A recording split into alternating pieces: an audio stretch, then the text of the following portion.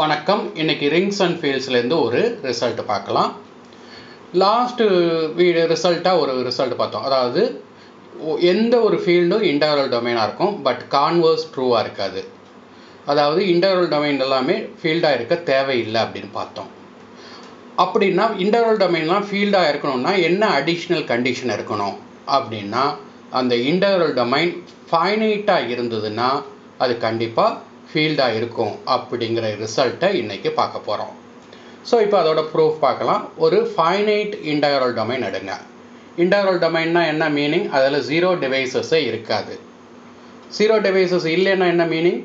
A into B ஜீரோவாக இருந்ததுன்னா ஒன்று ஏ ஈக்குவல் டு ஜீரோவாக இருக்கணும், அப்படி இல்லைன்னா பி ஈக்குவல் டு ஜீரோவாக இருக்கணும். ரெண்டில் ஏதாவது ஒன்று கண்டிப்பாக ஜீரோவாக இருக்கணும். அதுதான் இன்டெக்ரல் டொமைனுக்கு டெஃபினேஷன். ஸோ அப்படி உள்ள ஒரு இன்டெக்ரல் டொமைன் எடுத்து அதில் n எலமெண்ட்ஸ் இருக்கதா எடுத்துக்கிடுங்க. d1 d2 etcetera dn. அதில் ஆர்பிட்ரரியாக ஒரு எலமெண்ட் டின்னு எடுக்கிறோம். இப்போ நம்மளுடைய கிளைம் என்ன அப்படின்னா, ஒன்று டி ஜீரோ எலமெண்ட்டாக இருக்கணும்.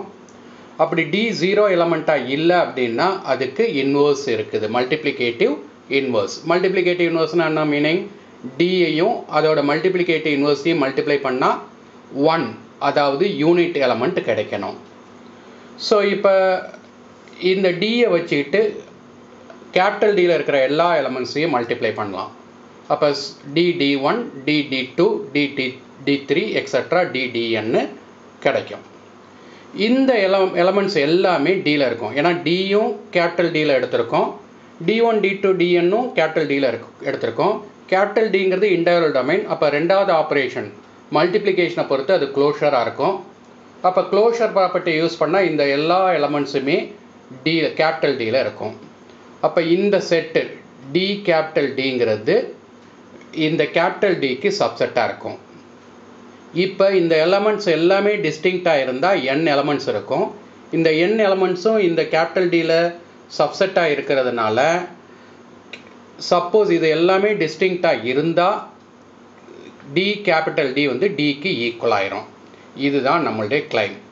அதாவது இந்த n எலமெண்ட்ஸும் டிஸ்டிங்க்டாக இருக்குது அப்படிங்கிறது தான் இப்போ நாம் ப்ரூவ் பண்ண போகிறோம். ஸோ சப்போஸ் நாட்டுன்னு எடுத்துக்கிட்டோம்னா, அப்படி டிஸ்டிங்க்டாக இல்லைன்னு எடுத்துக்கிட்டோம்னா ஒரு கான்ட்ரடிக்ஷன் கொண்டு வரணும். ஸோ நான் எல்லா எலமெண்ட்ஸும் டிஸ்டிங்க்டாக இல்லை அப்படின்னு எடுத்துக்கிறேன். ddi equal to ddj for some I not equal to ஜேன்னு ரெண்டு எலமெண்ட் டிஸ்டிங்க்டாக இல்லைன்னு எடுத்துக்கிறோம். ரெண்டு பக்கமும் ddjயோட அடிட்டிவ் இன்வர்ஸால் ஆட் பண்ணலாம். அப்படி ஆட் பண்ணும்போது இங்கே ddi plus ddjயோட additive inverse equal to ddj plus ddjயோட additive inverse. ஒரு எலமெண்ட்டையும் அதோட அடிட்டிவ் இன்வர்ஸையும் ஆட் பண்ணால் ஜீரோ எலமெண்ட்டு கிடைக்கணும். அதுதான் இசட்டுன்னு வந்துருச்சு. லெஃப்ட் சைடில் டி காமனாக இருக்குது. அதை டிஸ்ட்ரிபியூட்டிவ் லா படி டியை காமனாக எடுத்துட்டோம்னா di ப்ளஸ் மைனஸ் டிஜேன்னு கிடைக்கும். இப்போ இந்த ரெண்டு எலமெண்ட்டையும் டியையும் டிஐ மைனஸ் டிஜேயும் மல்டிப்ளை பண்ணால் ஜீரோ எலமெண்ட் கிடைக்குது.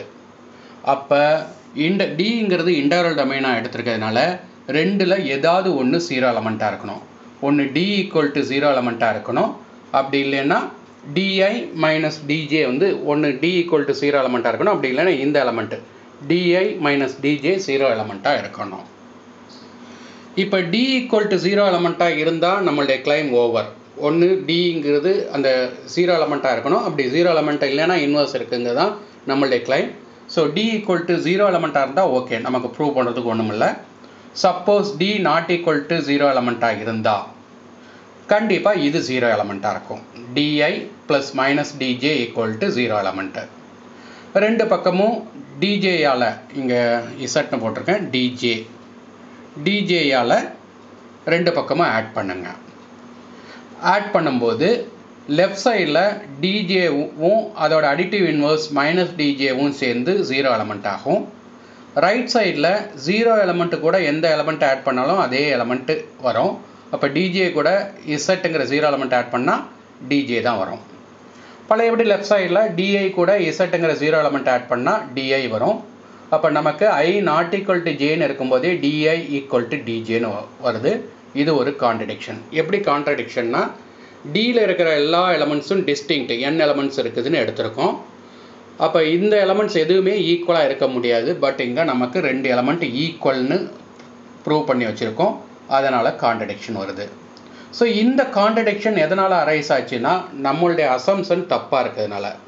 என்ன அசம்ஷன் அப்படின்னா டிடியில் இருக்கிற எல்லா எலமெண்ட்ஸும் டிஸ்டிங்க்டாக இருக்குது. பட் நம்ம இங்கே இல்லைன்னு எடுத்ததுனால. Not all elements R distinct. டிடியில் இருக்கிற எல்லா எலமெண்ட்ஸும் டிஸ்டிங்க்டாக இல்லைன்னு நம்ம அசியூம் பண்ணதுனால இந்த கான்ட்ரடிக்ஷன் அரைஸ் ஆச்சு. அப்போ இந்த அசம்ஷன் தப்பு.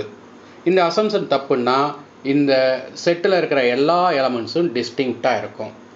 அப்போ டிஸ்டிங்க்டாக இருக்குதுன்னா இங்கேயும் n எலமெண்ட்ஸ், இங்கேயும் n எலமெண்ட்ஸ், இங்கே இருக்கிற எலமெண்ட்ஸ்லாம் இந்த எலமெண்ட் செட்டில் சப்செட்டாக இருக்குது. அப்போ D capital D equal to capital டியாகவே வரும். இந்த 2 செட்டும் ஒரே செட்டாக வருது. So D capital D equal to capital டின்னா இங்கே இருக்கிற எல்லா எலமெண்ட்ஸையும் இந்த ஃபார்மெட்டில் எழுதலாம். அப்போ இங்கே இன்டகரல் டொமைன் எடுத்திருக்கோம். அதாவது காமுடேட்டிவ் ரிங் வித் யூனிட்டிங்கனால அப்போ யூனிட் எலமெண்ட் இந்த செட்டில் இருக்கும் கேபிட்டல் டியில். அது டி கேபிட்டல் டிலையும் இருக்கும். அப்போ இங்கே இருக்குதுன்னா லெஃப்ட் சைட் செட்லையும் இருக்கும். டி கேபிட்டல் டியில் இருக்கிற எல்லா எலமெண்ட்ஸும் இந்த ஃபார்மெட்டில் இருக்கிறதுனால யூவை டி இன்ட்டு டிகேன்னு எழுதலாம். இப்போ இதுக்கு மீனிங் என்ன அப்படின்னா டிங்கிற எலமெண்ட்டை கூட இந்த எலமெண்ட்டை மல்டிப்ளை பண்ணால் யூனிட் எலமெண்ட் கிடைக்குது. அப்போ என்ன அர்த்தம் அப்படின்னா இது ரெண்டும் ஒன்றுக்கு ஒன்று இன்வர்ஸாக இருக்கும். அப்போ டிங்கிற எலமெண்ட்டுக்கு இன்வர்ஸ் இருக்குது அப்படின்னு நம்ம ப்ரூவ் பண்ணுறோம். ஸோ அதுதான் நம்ம கிளைம் பண்ண வேண்டியது. அதாவது நான் 0 எலமெண்ட்டாக இல்லைன்னா அதுக்கு மல்டிப்ளிகேட்டிவ் இன்வர்ஸ் இருக்குதுன்னு ப்ரூவ் பண்ணணும். அதுதான் இங்கே ப்ரூவ் பண்ணியிருக்கோம். டிங்கிற எலமெண்ட்டுக்கு மல்டிப்ளிகேட்டிவ் இன்வர்ஸ் இருக்குது. மோரோவர் டிங்கிறது ஆர்பிட்ரரி எலமெண்ட்டாக எடுத்திருக்கோம். அப்போ இந்த செட்டில் இருக்கிற எந்த ஒரு எலமெண்ட்டும் 0 எலமெண்ட்டாக இருக்கும். அப்படி 0 எலமெண்ட்டாக இல்லைன்னா அதுக்கு மல்டிப்ளிகேட்டிவ் இன்வர்ஸ் இருக்கும்.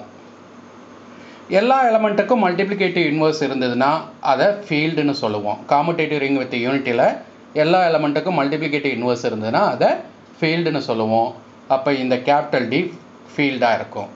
ஸோ அப்போ நம்ம ப்ரூவ் பண்ணியிருக்கிறது ஒரு ஃபைனைட் இன்டர்வல் டொமைன் எடுத்துக்கிட்டு அது ஃபீல்டு அப்படின்னு ப்ரூவ் பண்ணியிருக்கோம். இதுதான் அந்த ரிசல்ட். இதோட இந்த ப்ராப்ளம் ஓவர். நெக்ஸ்ட் வீடியோவில் வேறு ஒரு ப்ராப்பர்ட்டியோட சந்திக்கலாம். நன்றி.